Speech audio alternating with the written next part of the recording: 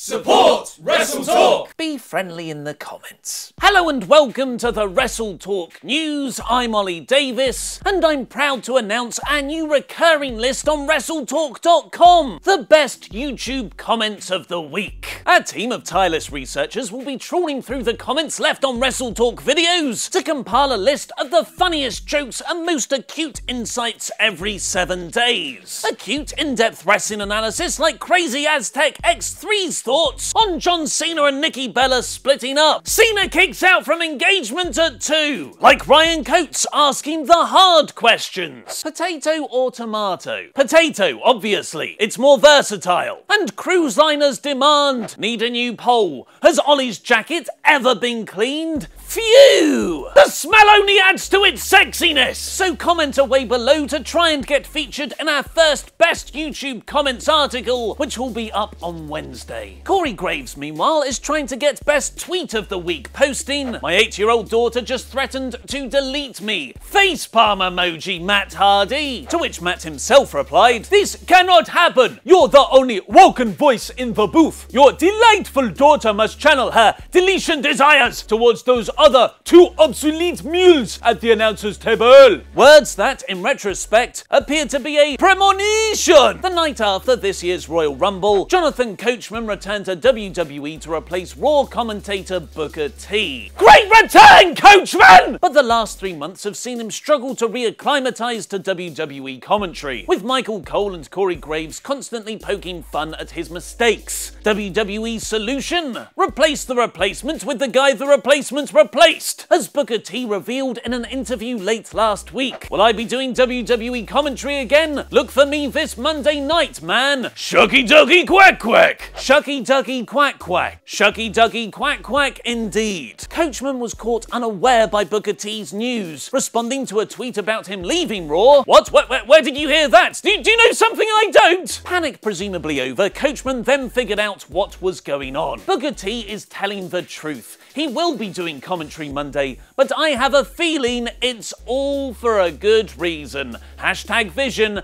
hashtag cross promotion, World Long Drive. It turns out Coachman is off WWE this week so he can cover the World Long Drive event for the Golf Channel, an absence which was planned from the start in January, meaning he'll miss both tonight's episode of Raw and Friday's greatest Royal Rumble event. Which 5 wrestlers should have been traded in the Superstar Shakeup? Click the videos on screen now to find out, and click subscribe to keep up to date with all the latest backstage wrestling news.